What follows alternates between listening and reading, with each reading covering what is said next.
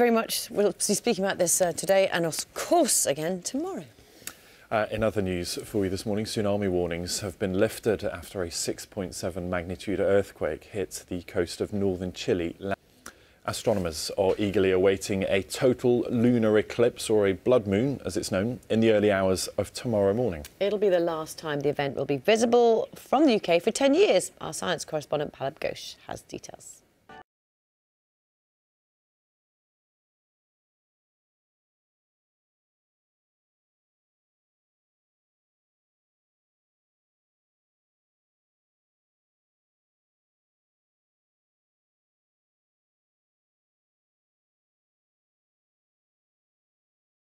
Good to talk to you this morning. I know it's a very significant day for you. So, Rabbi Nicholas, thank you for explaining all of what's happening today. And as you heard there, that ceremony begins at 11 o'clock at Bushey New Cemetery today. So, a significant moment. It's just coming up to 18 minutes past 7. Very good morning to you. And we can catch up with the weather. And Helen has been telling us about cold temperatures. Good morning. Hello there. It's genuinely made me shiver. Thank you. Thanks, Helen. Thanks, Helen. More from Helen a little later. Now, it's something entirely different. We're talking about the black rhino. It's one of the smaller of the African rhinos and a critically endangered species. And so it's important for their future that they get help with breeding programmes from places like the Yorkshire Wildlife Park.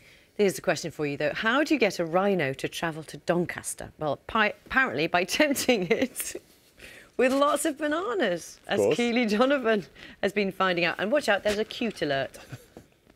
Extraordinary animals. You can watch Najuma the rhino's journey across Europe on Inside Out in Yorkshire and Lincolnshire. It's tomorrow at 7:30 p.m. BBC One. Or, of course, if you're not there, you want to see it, you can see it on the BBC iPlayer after that. More cute pictures of baby rhinos. Yep, that's all you need on the iPlayer. You are watching Breakfast from BBC News. It's just approaching 24 minutes past 7. Good morning. Time for a look at the newspapers.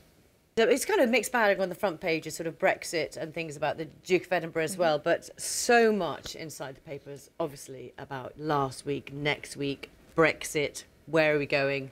I won't make you answer that question, but do take us through what particularly you're looking at. OK, so I thought we'd start off with the Times, which offers a really nice kind of run-through. Most papers have done this over the last supposed to do. And people on both sides of the debate, on all different elements of the debate, go, well, it is indeed, it is the Mail. And there is a section on... Hello, a very good morning. You're watching Breakfast with Ben Thompson and Louise Minchin. Good morning to you. Here's a summary of today's main stories from BBC News. Police have spoken to the Duke of Edinburgh after he was photographed driving without a seatbelt on a public road just 2 days after his crash in a car carrying a woman and a baby.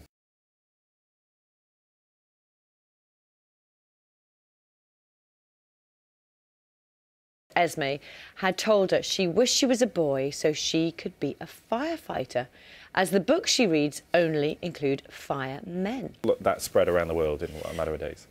Richard, very good morning to you. Lots of goals yesterday. The horses just thought, the trainers thought, why bother? Yeah. I mean, 17 in a row. Consecutive win. Just one short of the all-time record set by Big Bucks. Absolutely phenomenal horse. Thank you. Thanks very much. Nice to see you. We'll see you later. 7:42. It's estimated around 300,000 adults and children in the UK live with Tourette's syndrome, a condition that causes a person to make involuntary sounds and movements known as tics. But for some people, their symptoms are so intense they require hospital treatment. This is Alice Franklin's story. It's like this is set to continue. Right? Yeah, and it's really tough. Adrian Gerberg, thank you very much indeed. Adrian. And you can hear Adrian's programme 5 Live Investigates on BBC Radio 5 Live, 11 o'clock this morning. Thank you.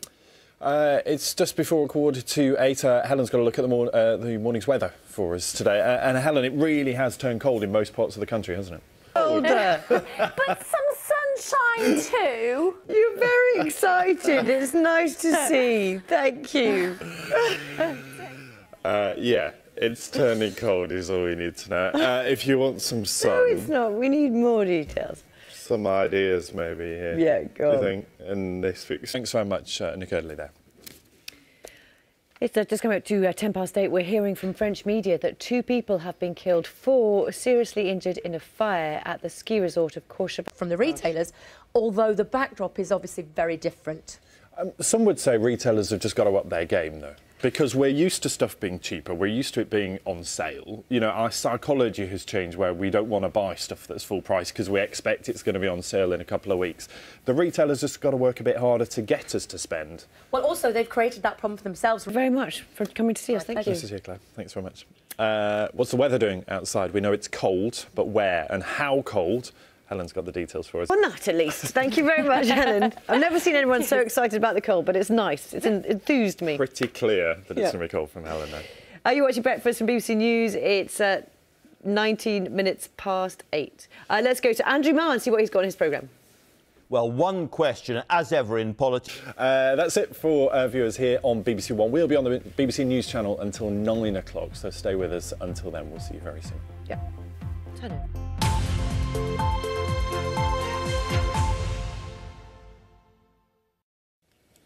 You're watching Breakfast from BBC News. We're going to have all the headlines for you at Plus sport, plus weather. And everything. Yeah, and we're going to be talking about the moon as well. Stay with us. What more do you need? Yes. See you shortly. Headlines shortly.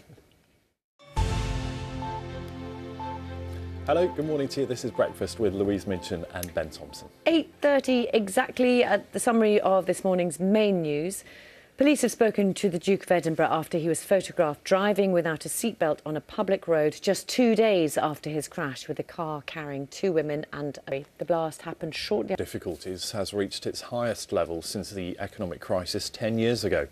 38 Theresa May is expected to hold a conference call with her cabinet ministers this afternoon as she prepares to outline her next steps to break the Brexit deadlock that prompted a pretty way to prove that, isn't it? It's lovely. What a lovely good on story.